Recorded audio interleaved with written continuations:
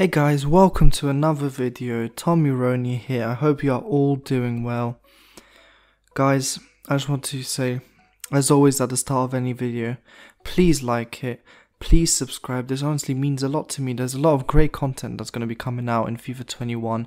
I am a pro player. I will be giving you all the top tips on how to improve your game.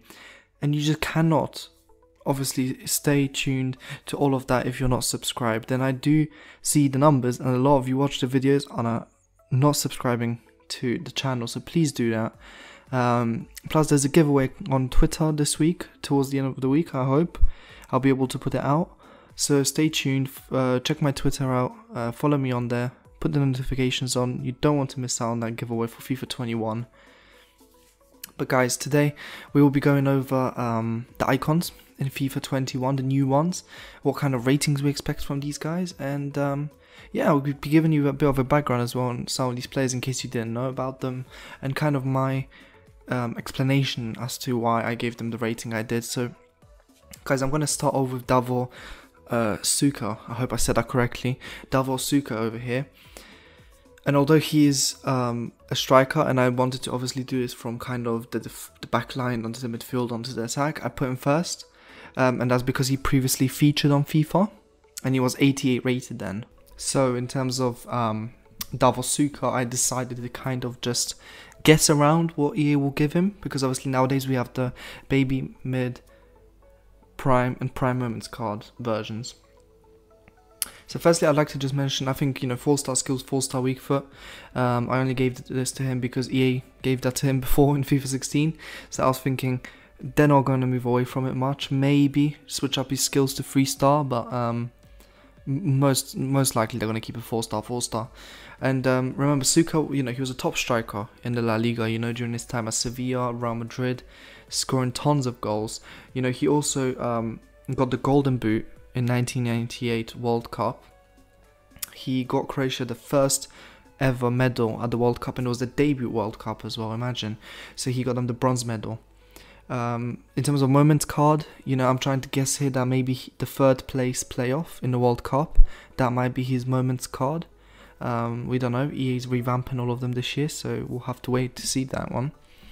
But next, guys, let's start off with the backline a bit more. We have Philipp Lahm, the man who Guardiola claims is one of the most intelligent players he has ever managed. And he's managed people like Iniesta, Messi. So this is an incredible compliment. He had a ridiculous ability, Lahm. If any of you got to watch him, to cut in, pass the ball off. He could play inverted wing back. He could play CDM. He could play right back. He was incredible. Sometimes he even took on shots. 4-star weak foot I think is a must. He wasn't the most skillful though in terms of on the ball, so obviously 3-star skills, we can't expect a lot from a right back.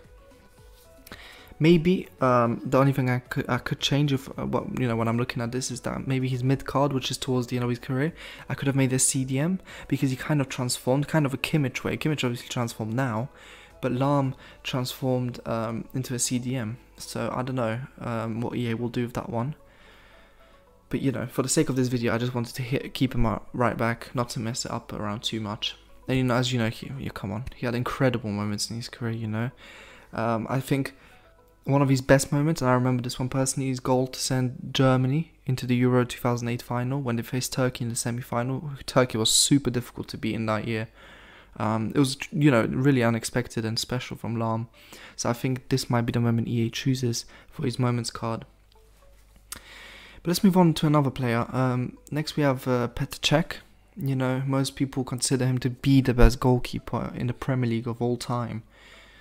It's hard, to kind of argue with that. He has, the time he took to reach 100 clean sheets is the fastest in only 180 appearances. He has the most clean sheets in one season in the Premier League. I think it was 24 during that first season with Mourinho. If I'm correct, someone can correct me on that. And also he has the most clean sheets of all time in the Premier League. And this kind of legacy means that he has to have a very, very good FIFA 21 card. I'd be surprised if they don't give him, they might even give him 93. I wouldn't even be surprised at his prime. There are other keepers from ex-Premier League keepers there, like Lehmann, Van der Sar, but he was just that one little step above them, considering his whole career was there as well. So his moments card, tough one. He has so many amazing performances in his life. Maybe the Champions League final against Bayern Munich. I think people are forgetting that he saved the penalty from Robben in extra time. So I think that's well worthy of a moments card, I think, because he was a big hero at that as well. Not just Drogba, obviously. And so, I think it only makes sense to move from one Chelsea icon to another. And let's have a look at Ashley Cole. 4 appearances against Lionel Messi. Never conceded. He never conceded to Lionel Messi. Cristiano Ronaldo said he is one of the toughest defenders he has ever faced. These kind of compliments don't come from nowhere. Ashley Cole does deserve a very good card, and without a doubt, I think he's going to be incredible on the game. He wasn't like the most incredibly gifted on the ball in terms of skills. 3-star skills I think is good. His right foot he didn't use too much. He didn't have to use the left back, so we'd say 3 stars, maybe 4-star weak foot. But let's be honest, he had a ridiculous career. Right, so how do we pick a special moment? We didn't really want. I didn't really want to look at the Champions League final and give it to every ex-Chelsea star. And put them there. So maybe the 2002 FA Cup win, the 2012 FA Cup win for Ashley Cole. Maybe even they'll choose his England performance. Against Germany in 2002, he pulled off a defensive masterclass when England famously beat Germany, and it was only his 5th match for England as well. So that's very, very impressive. And for such an impressive player, I'm only expecting EA to really pull out an incredible card. Either way, guys, let's move on to the last addition to the backline. That is Nemanja Vidic, the Serbian pitbull, one of the toughest defenders the Premier League has ever seen. And he must be tough if he has a chant literally claiming he will kill you. That's literally how strong he was. Apart from that, he was ridiculously composed. He was one of the most important players for Sir Alex Ferguson in the 2000s, the end of 2000s, and obviously the start of the 2010s. He established a ridiculous partnership with Rio Ferdinand. They were nearly unbeatable. But Vidic was obviously always the slower one. That's why the pace is a bit lower, guys. I didn't put him above 80 like all the other defenders in the game. He was honestly not that quick, and I think even I'm being a bit generous here. But I do hope that he obviously doesn't lower it too much, because I don't want them to make him useless. He was an insane centre-back, and he deserves all the respect he gets. Moments card, once again tough. 2008 Champions League final in Moscow against Chelsea. He had incredible matches in 2008-2009 season. Man United had a lot of injuries, but he played every single game in the Premier League, keeping 14 clean sheets. I just hope that EA really does this man justice. He deserves an incredible card. So let's move on to the midfield. A player that also played for Manchester United, Bastian Schweinsteiger, one of my favourite players to watch as a child, honestly. What a joy to watch that player. And before he joined United, obviously, as we know, he dominated the Bundesliga in Bayern Munich colours. 3-star skills, he was not the most skillful, let's not lie to ourselves here. 4-star weak foot, obviously his ability on both of his feet was one of his top strengths. He was so good at shooting with his left. I think he scored against Man United in the Champions League, if I remember correctly. I don't remember which match it was actually. But Schweinsteiger scored a banger in the Champions League, and it was with his left. Let's be honest, right? That baby card, he looks a bit like the German Eminem, but that's only when he started his career. He had incredible moments. World Cup victory in 2014. He had incredible performances in the 2013-2014 Champions League semi-final as Bayern beat Barcelona 7-0 on aggregate.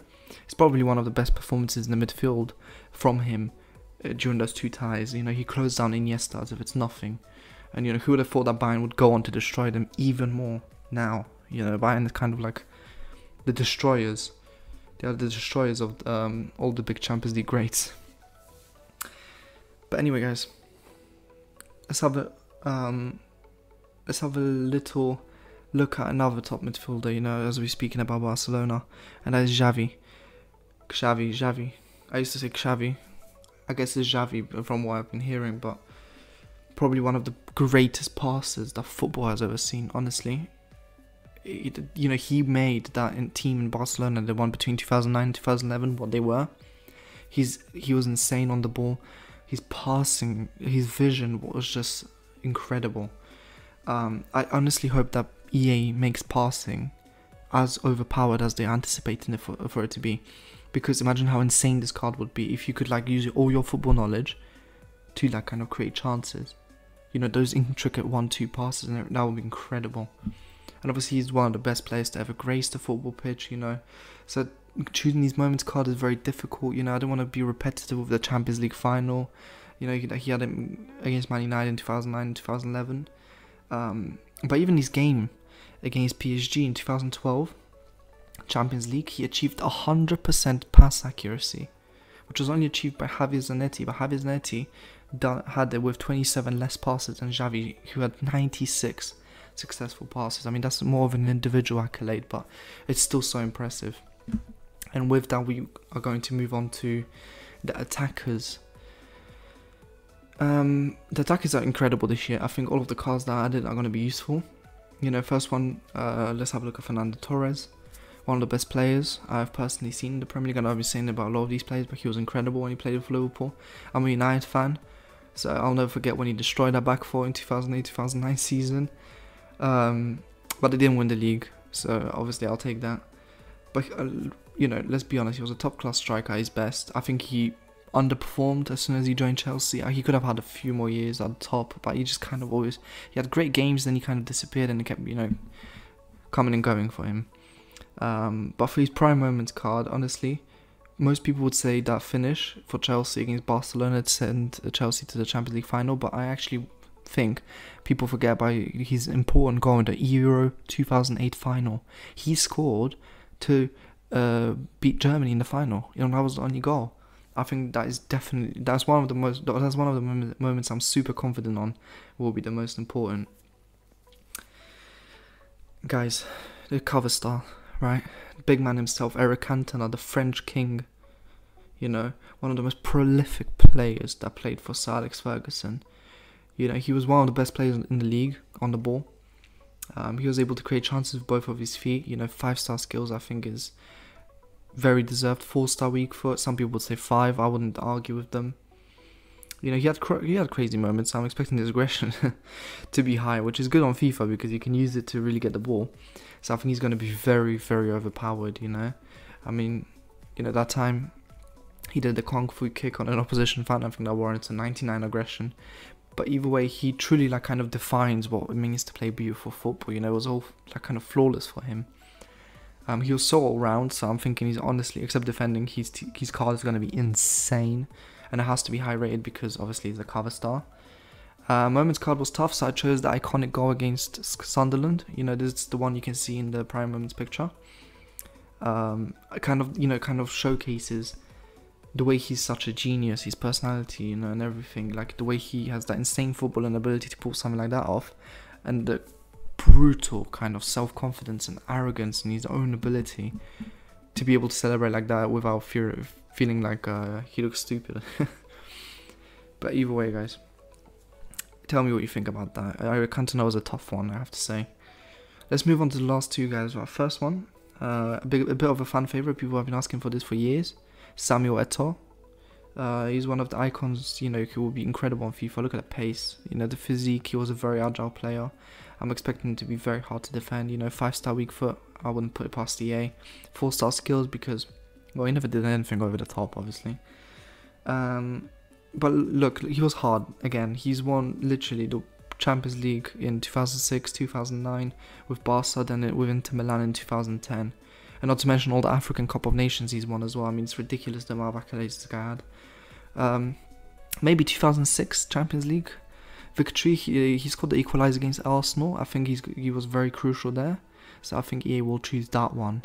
And guys, I don't want to waste any more of your time. I just want to go on to the last one. Puskas, the big star himself.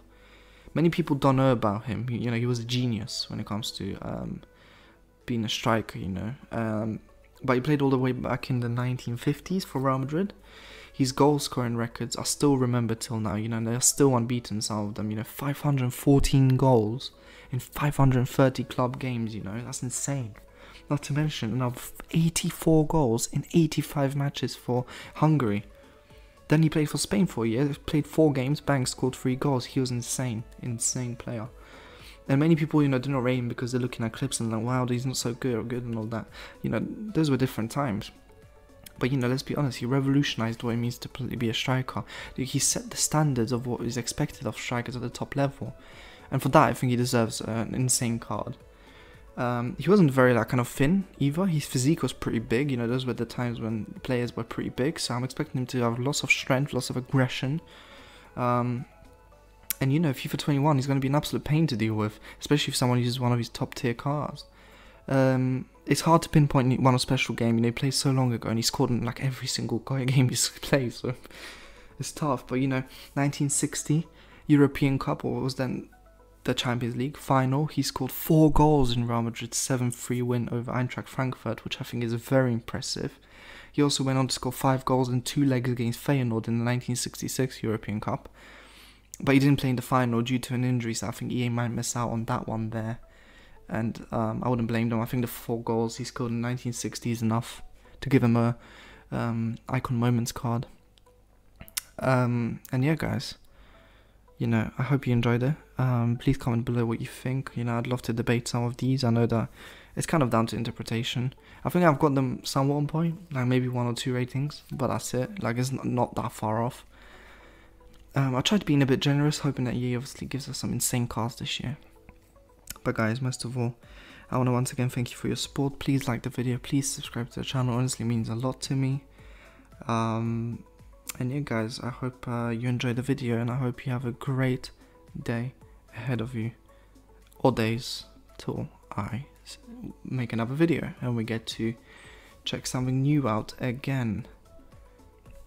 If you have any ideas or anything that you specifically want, then please let me know. I am happy to listen to any feedback or comments, or any other content you want me to bring out. Right, but for now guys, thank you. Make sure to follow me on Twitter for giveaways, and peace.